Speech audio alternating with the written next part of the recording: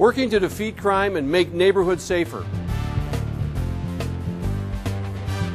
I'm Peter Carl, and this is Chicago Crime Watch. They used innocent school children to camouflage their drug operation, but neighbors and police saw through the ruse and saw to it that these drug dealers got put out of business. And just let people know outside of the Austin community that you, the residents of Austin, do care about Austin, and anybody that watches this press conference and see you guys in the crowd will know that, we're serious about making sure that these open-air drug markets don't prevail in Austin. It's a capacity crowd at the 15th Police District. The community gathers to hear details of Operation Angel Trumpet. In this particular one, Angel's Trumpet, this took us about 2.5 months. We identified 8 people. All 8 of them were identified as participants in the conspiracy. Conspiracy charges are not probationable. They have to go to jail. On conviction, they have to go to jail. It's a minimum of 6 years, and they could get as much as 30 years. And that's what we're looking for here. Angel's Trumpet is the 19th open-air drug market shut down this year. The dealers operated near the 1000 block of North Latrobe, directly across from the John Hay School. It was a serious problem, so now it's over. It's quiet over here. We're here in the summertime, and you would think it would be flooded like it was before, but as the commander said during the press conference, the work was good. It was accomplished.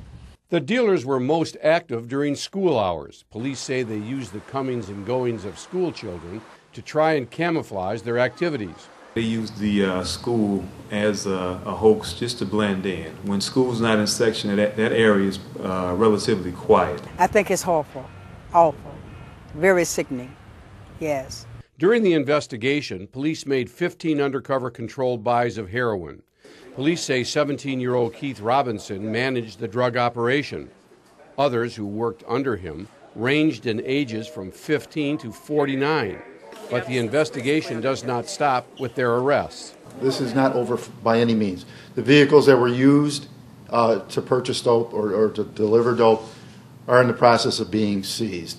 As our properties, we did, where the dope operation was centered on the 900 block of North Latrobe, 939 North Latrobe, we turned that over to the Department of Buildings, and the Department of Law.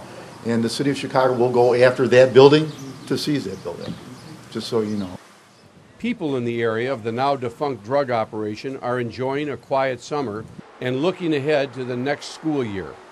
They'll be the ones hovering on the corner come fall. We have already formed parents become involved with patrolling. So we figured that we could cover so many areas of the school and assign maybe 2 or 3 parents on each corner to try and see if we can kind of help put a stop to this. As an indication of how successful this operation was, just a few days after warrants were issued, 15th District Police set up a reverse sting. During the hours the sting was in progress, not a single person came by the area to try and buy drugs. The word is out.